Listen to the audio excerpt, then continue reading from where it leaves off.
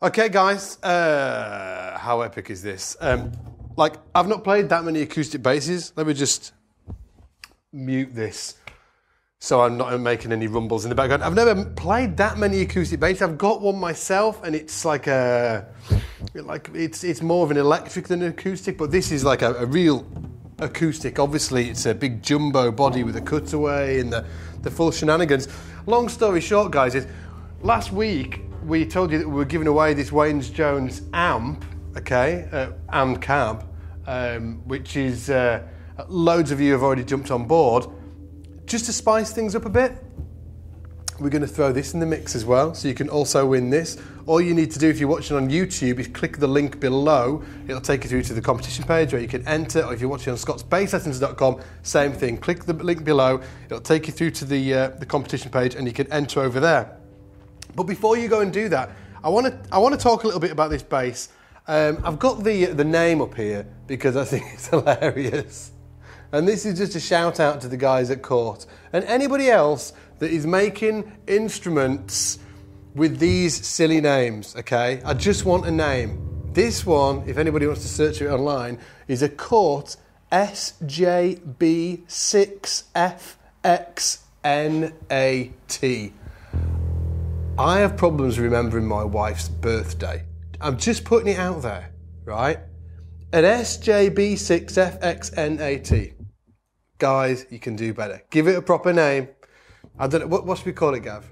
Susan. Susan. I'm going for the Cort Jumbo Cutaway Bass. How about that? Jumbo Acoustic Cutaway Bass. Anyway, guys, it's just another example of how the more budget lines of basses these days and instrument makers are just spoiling us, guys, with amazing instruments. What a cracking instrument. It's like really, from, you know, a lot of you guys will remember back in the day, you know, when you got a cheap bass and it really was a cheap bass. But these days the lines are really getting blurred because the lower level in terms of price bracket basses, I think this is retailing around 500 quid over here in the UK, which would mean maybe like $700 to $750.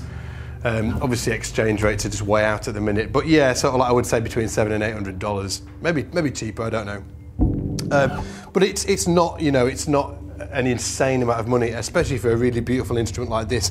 It's got a solid spruce top on it.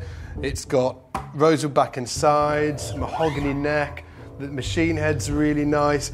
The setup, I think that's the key thing for me. Like,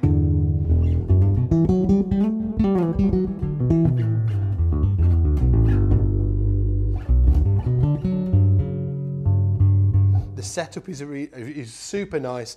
The balance is between the strings is really.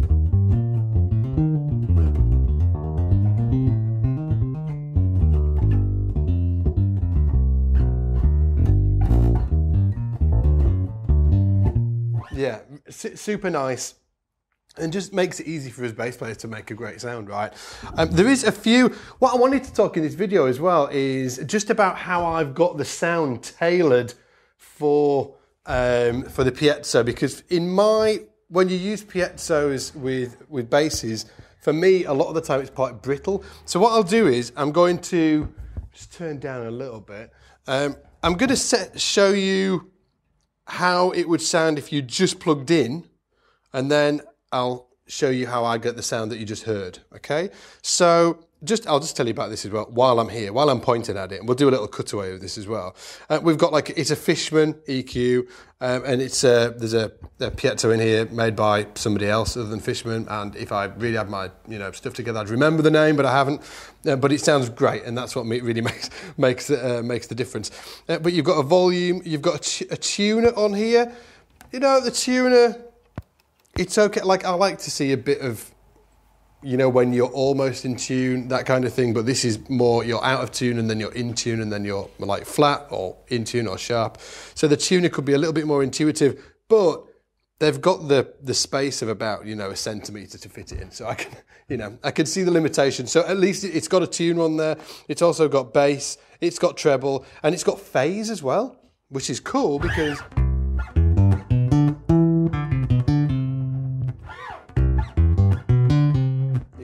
face sound, right? So, but this is how, so what I've done here is I've set everything flat on the amp and everything flat on here, okay? And it sounds like this.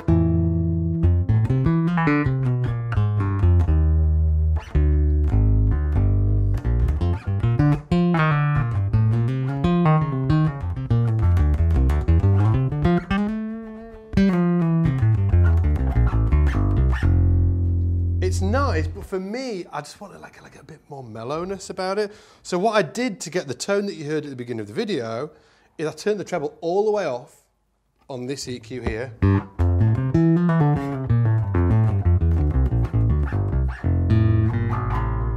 And for me, it was still too much. So then I went to the amp, turned it all the way off, all the treble, and then that.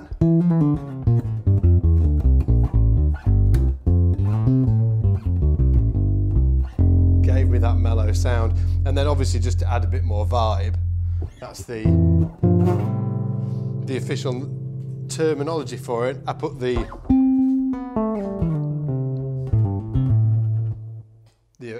delay pedal on.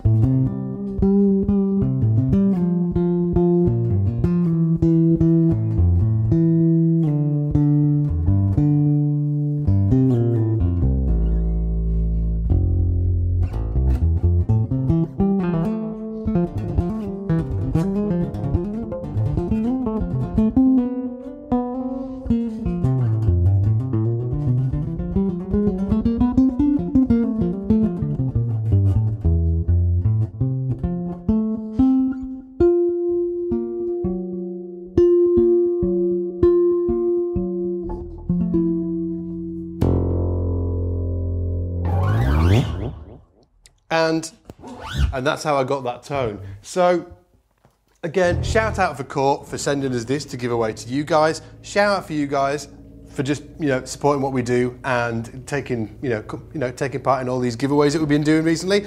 And shout out to all the instrument makers that are just making these great instruments like this, because it is just making our lives as bass players a ton easy and not completely destroying our bank accounts at the same time. I absolutely wish that there was basses like this around when I was a kid, or not a kid, but in my early 20s. I started when I was 18 or something like that, so I was almost out of the kid era when I started playing bass, but it would have been great to be able to get my hands on stuff like this for sure when I started playing. And you can use acoustic basses in a ton of situations as well, just like folk stuff and country stuff and rootsy stuff. They're just really, really great for that music. Jazz stuff, obviously, they're great for that music.